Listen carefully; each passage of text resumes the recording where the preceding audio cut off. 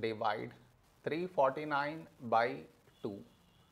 To do this division, we should frame it in this way. 349 here, 2 here.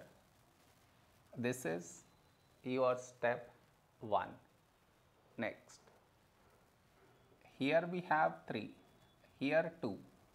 A number close to 3 in 2 table is 2 ones 2. Now we should subtract, we get 1. After this, bring down the beside number, so 4 down, so 14. When do we get 14? In 2 table, 2 sevens 14. Now we subtract, we get 0. After this, bring down the beside number, so 9 down, so 9.